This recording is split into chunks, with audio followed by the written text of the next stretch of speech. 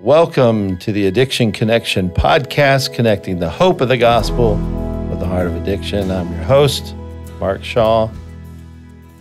And today's topic is identity. And we have a very unique podcast format, at least for me. We have three people in studio, socially distanced away from each other, not on purpose. I have Oliver Underwood, Kirby Johnson, and last but certainly not least, Bethany Roseberry, here in Kentucky. Amen. Welcome. Thanks you. For having us.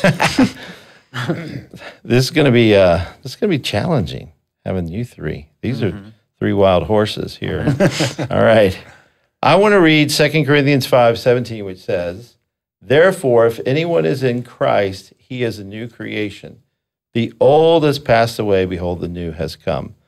And I want to make this podcast all about identity. And so the question to the group is, how does your identity impact your daily life? That's good. I can just think back when I was at church a couple years ago out in Washington State, and my teacher and in that in church group that morning said, it took me about 20 years to truly understand what my identity was in Christ. And that kind of had an impact on me. I was like, 20 years to really understand his identity. So to truly understand that, I think, is important as we grow in Christ. And the sooner you understand that, the better I think you'll be in your daily walk and a blessing to others as well. All right, so 20 years, Kirby says this gentleman wrestled with identity. Mm-hmm. How long did it take you, Oliver? Honestly, I think it's still a struggle. I think that identity, when we behold him and he comes for us and we are in his presence, I think that issue is going to be gone and we are going to see him for who he is and us for who we are in Christ. And so I'm looking forward to that day. But honestly, I think that's the struggle every single day, and we are working at it. And I think that's one of the reasons why we need to be just saturated in God's word, because really it's speaking to God's relationship with us and who we are to him. It's all about identity, and without washing our minds in that, our tendencies are to look elsewhere to establish a false identity. That's good. Mm-hmm. And I think for men, the men folks in the room, we tend to get work, accomplishments, success, and so our identity gets kind of tied into that very easily for us, whereas we're not human doings, we're human beings. It's not about what we do, it's about who we are in Christ. So Bethany, straighten us dudes out. I agree with what Oliver said. I absolutely have to remind myself of that every morning, because as much as I know that my relationship with Christ is not based on what I do, I tend to revert back to that. So I even have a sticky note on my little end table where I sit every morning, and it says, relationships over checklists, because, and that applies to God and to my family and everything else, because my MO is to do things, to get things done, I want to see validation from the things that I've done. And really, God doesn't ask us to do, like you said, he asks us to be. So sometimes that looks like reading a verse. Sometimes I get through a couple of chapters, but the purpose is to just sit at the feet of Jesus, and to be willing to let go of whatever it is that I have for the day. Because otherwise, my identity is, I feel good about myself when I get things done. But Christ says there's nothing that you've done to make yourself worthy. And so just to remember that my works are filthy rags, and that he doesn't ask me to do anything today in order for him to love me and accept me. That's good. It's pretty solid. Yeah. That's why we have Bethany here. Yeah. No, that's excellent. I know some people think that they miss out.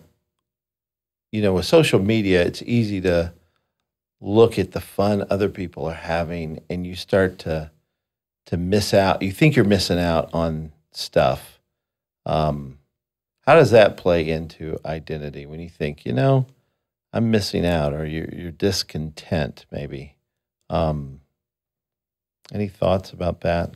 Like this person sees people celebrating at a birthday party and they start to think, man, I'm stuck at home. Well, home's a great place to be. Some people don't have homes, and so you have to flip your thinking. I guess that's really my point, is you have to flip your thinking and help yourself to be grateful. And with identity, I think it's the same kind of thing. With identity, it's not letting myself, like you said, Bethany, the checklists and the, recognizing that I get to be with Jesus today. That there's no greater thrill than knowing that Jesus is right here with us, even right now. Yeah.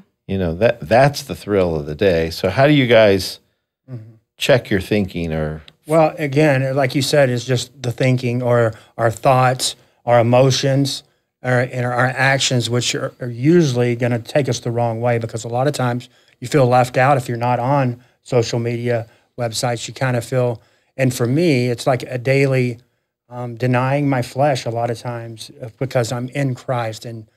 So that's my prayer a lot of times, is to understand that more in my life, is like, Lord, help me to know who I am in you. And I'll pray that daily, just to, it is big, the social media things, mostly for the younger generation, right? It's like to help them understand who they are in Christ as well, I think is huge. What about the person who says, I'm an alcoholic? What about that for identity? I think that has been taught to them. I don't think that that's something that somebody would say that had never heard that before. Yeah. And so going back to your question, what do you do with this, and I think, people don't like skeptics, but at the same time, I think I'm better off when I think that everything in the world is a lie except for God's word. Everything.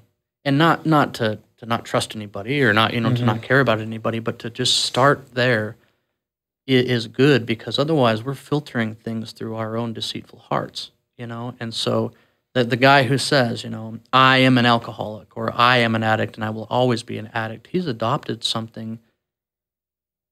He's really adopted an identity that is really a manifestation of just what he does. What he does is become who he is, And that's the amazing part about Christ, is that who we are really is because of what he's done.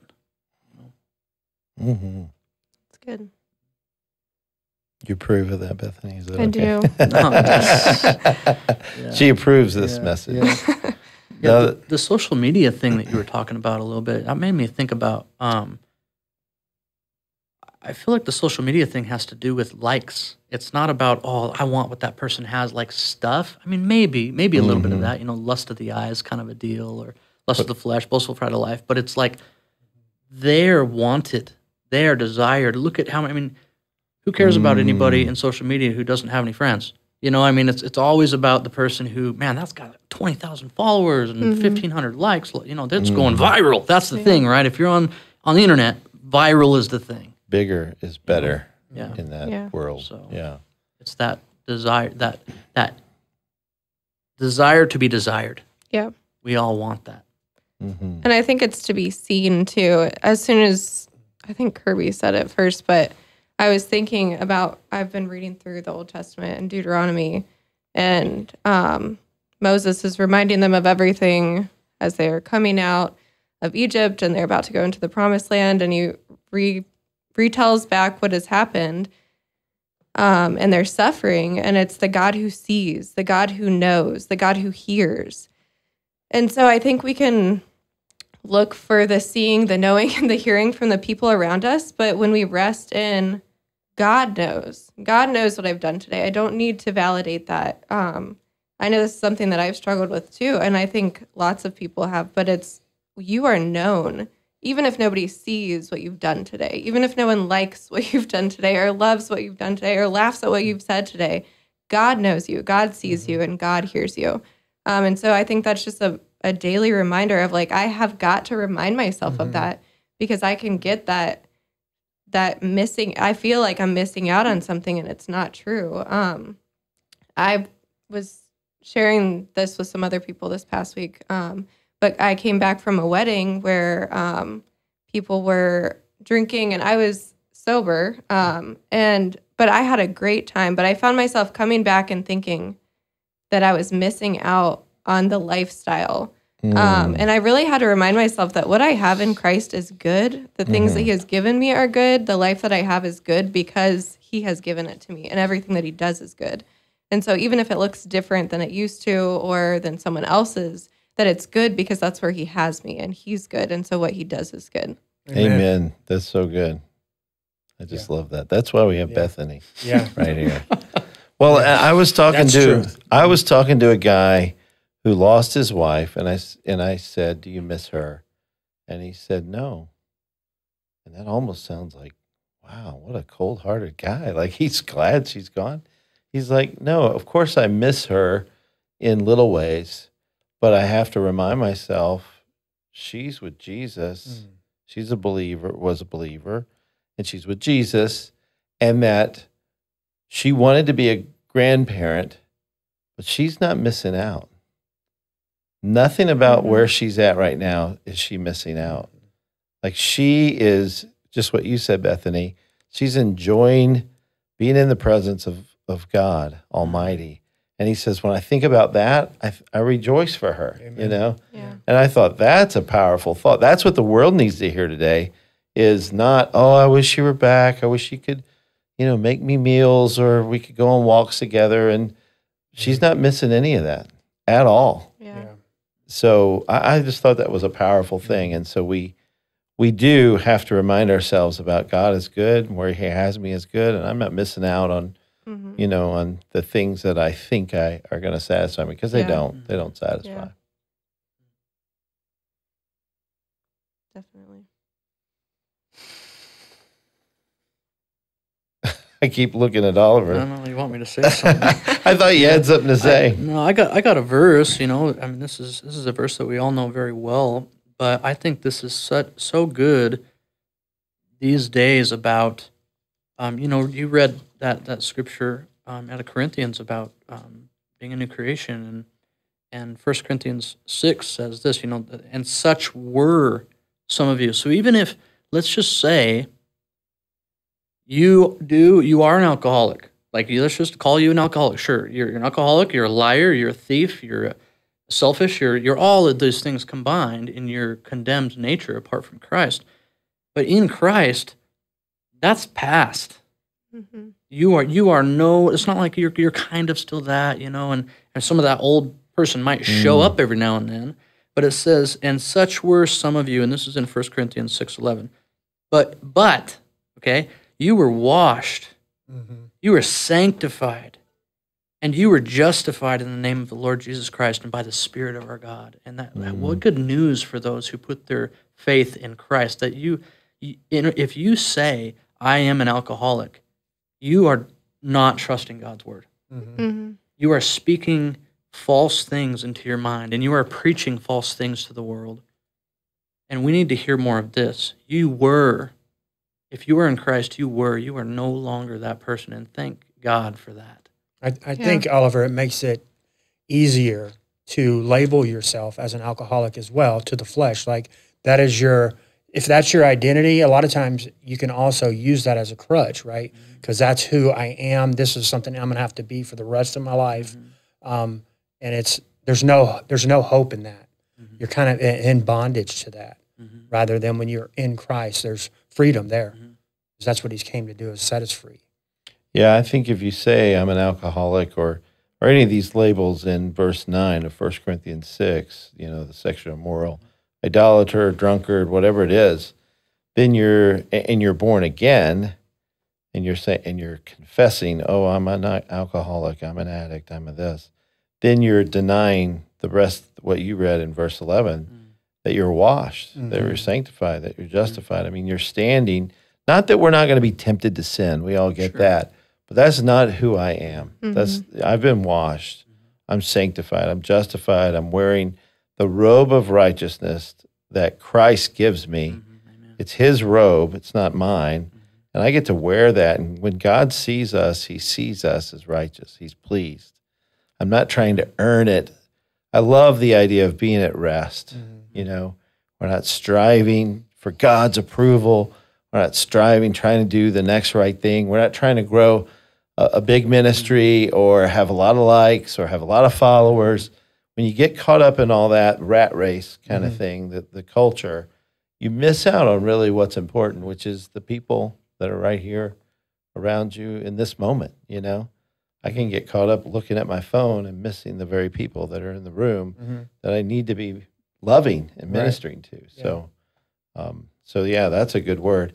When I think about being like Christ, being like God, I love Exodus 34 in verse 6. God is showing Moses his glory. He's passing before him and proclaims, the Lord, a God merciful and gracious, slow to anger, abounding in steadfast love and faithfulness, keeping steadfast love for thousands, forgiving iniquity and transgression and sin, but who will by no means clear the guilty, visiting the iniquity of the fathers on the children and the children's children to the third and fourth generation. And Moses quickly bowed his head toward the earth and worshiped. And what I love about that, I mean, there's lots of things to love about that, is the first word that God says about himself, he's merciful. In other words, he doesn't give us what we deserve. Amen. And I know someone in my life who's very merciful. And I think, man, I want to be more like that, because that's being like God, you know? And when I see that person act mercifully, I think, wow, I lack that. I want to be more like that, you know? Yeah. And all this identity stuff is like, we get to be lost in Christ and become more like him. And what a privilege. But it's not just, I get to enjoy the fruit of the Spirit. I get to experience that. It's, yes, I enjoy it in a sense, but he produces fruit through us so that we can be a blessing to other people. And, you know, and I think about during the last year or so with all the fear that's just been around is, did I exhibit the fruit of the Spirit, the particular fruit of peace? Did people see me as a peaceful person? Did they see me that way? Or did they see me as somebody who runs and hides and panics? And, you know, I just had a conversation with a lady who was like, when she first heard that this virus might kill people and all that, she was like, I've got to be more urgent, and went out to evangelize more people because she sensed an urgency. And I thought, man, we locked up in our house for a week or two. And she went out risking her life. At that point, we didn't know what this virus was and any of that. But she went out because of the urgency. And I just think, man, it was very convicting talking to her. So, but you know, I'm on a bunch of different things here, but just thinking about my identity and being secure in that and knowing where I'm going to be in heaven. I don't need to be fretting about all these other things that the world would have me be fearful about. Yeah. Amen. I think according to the world and identity, there is an aspect of community when you accept that alcoholism is your identity.